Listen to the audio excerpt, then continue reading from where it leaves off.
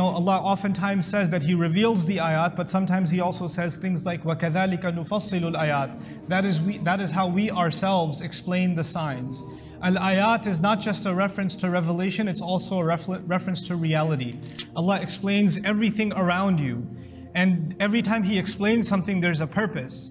And so the purpose mentioned in this particular ayah is peculiar. He says, لَعَلَّهُمْ يَرْجِعُونَ, so that they can come back. What Allah is about to talk about now is He's going to explain some phenomenon, and the purpose of explaining it is to talk to people that have gone far away from Allah and to bring them back. That's the purpose of it. And so He says, لَعَلَّهُمْ يَرْجِعُونَ, so that they may return. Pay attention to it and see if it applies to you. I pay attention to it and I see if it applies to me. الَّذِي آتَيْنَاهُ آيَاتِنَا, those to whom we had given our ayat, our revelations.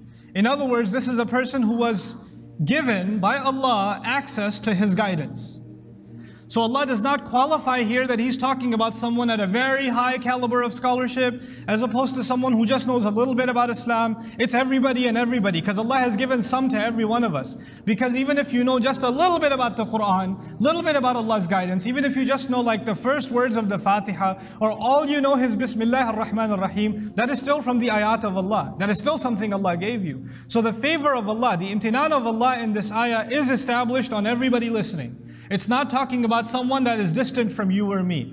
آتَيْنَاهُ آيَاتِنَا. But then He describes the problem, the news of this person. Let me tell you about the account of this person who we had given our guidance to, our revelations to. We taught him something about this faith. Allah Himself says He's the one who facilitated that learning. And then He says, فَانْسَلَخَ مِنْهَا الْإِنْسِلَاخ خُرُوجُ جَسَدِ الْحَيَوَانِ مِنْ جِلْدِهِ مِثْلَ الْحَيَّةِ. They say in Arabic that the word insilakh is used for when an animal sheds a skin. Like a popular example would be a snake. Snakes shed their skin. And so only the foreskin is left behind. Like especially larger snakes, they do that a lot. And you have just the foreskin left. Now, even though that's the image of a snake, Allah wasn't talking about a snake. Allah was talking about a person who Allah taught religion to. Allah taught them something about His deen. He gave him some ayat. So what does that have to do with a snake leaving its skin? Allah is actually painting the picture of a person who kept the religion on the outside but slithered out of it from the inside. He removed it from the inside. So the religion was only something they wore almost like a disguise. Right? It didn't really impact them on the inside. Even if they were doing the practices of the religion like prayer or eating halal or saying salam or dressing a certain way, that was all on the outside. But the inside had already left. There was no soul left in this person that is attached to the faith. It's just this artificial expression of the religion. It's like the shell without the egg, that kind of thing, you know? So Allah says, I want you to hear the news about someone who we gave access to our religion. They learned about our faith, and yet they just kept it on the outside. And they slithered out of it. They slipped out of it. You know? So it gives the impression that they're there in Islam, that they're sincere, they're practicing, they're learning, etc., etc. But on the inside, there's nothing left. What a terrifying image. فَانْسَلَخَ مِنْهَا. Now let's talk about that at multiple levels. This could happen, like I told you in the beginning, it could happen to somebody who just knows this little about Islam. And this could also apply to someone who spent their entire life studying the religion. People that are very minimally knowledgeable of the faith and people that are even scholars of the faith. It could happen that at one point or another, and by the way, al-insilakh al-ibti'ad kadhalik, they say to distance oneself. They lose touch with what Allah had given them.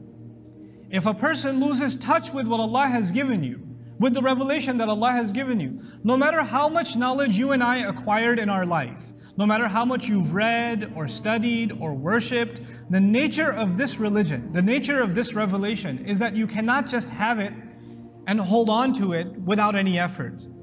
You can't say, I read the entire Quran 2 years ago and now I know what it says, it's good enough. You can't. From the outside, you can still quote the ayat. From the outside, you still seem like you're practicing, but from the inside, your heart has been separated from the word of Allah, from the ayat that you were given.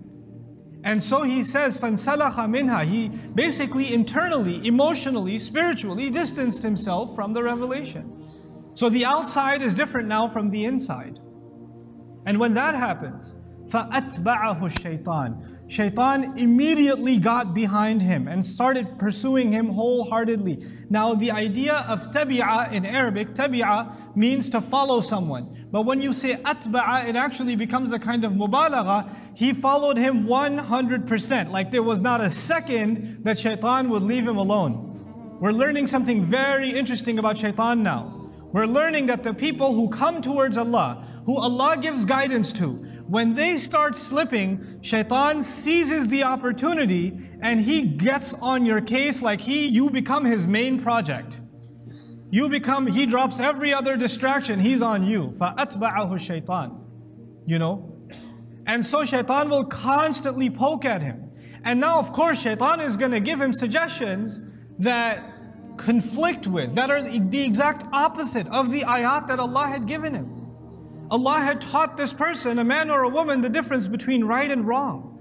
The difference between being courteous and caring and honest and generous, and between being selfish and self-righteous and deluded and all of these things. But shaitan will come and take what he wants you to follow, and he'll start making the revelation something distant from this person, and the disobedience to Allah starts becoming beautified. وَزَيَّنَ لَهُمُ الشَّيْطَانُ أَعْمَالَهُم. Shaitan beautified their deeds to them. And so as he starts doing that, what does Allah say? فَكَانَ مِنَ الْغَاوِينَ. Then he became from those who've gone off course. Ghawa in Arabic is when someone was going on the right course and they took a turn and they just went off the wrong course. Ghaween, you took the wrong exit on the highway and you can't even get back on the highway. That's ghaween. Allah is describing a very scary phenomenon here. Shaitan is not, his project in this story, in this account, is not people that have forgotten about Allah, that don't believe in Allah. He's not talking about those people. He's talking about good people who have the ayat of Allah and somehow they started slipping away, distancing themselves, and then shaitan got them good. And when shaitan is completely on your case, he will make you do things, even other people that are not even religious. They don't even do such things. And here's this person who's a person of faith, he's a person of religion, and he can stoop down to those levels. He can do things that weren't even expected of a non-Muslim. He can fall to those levels.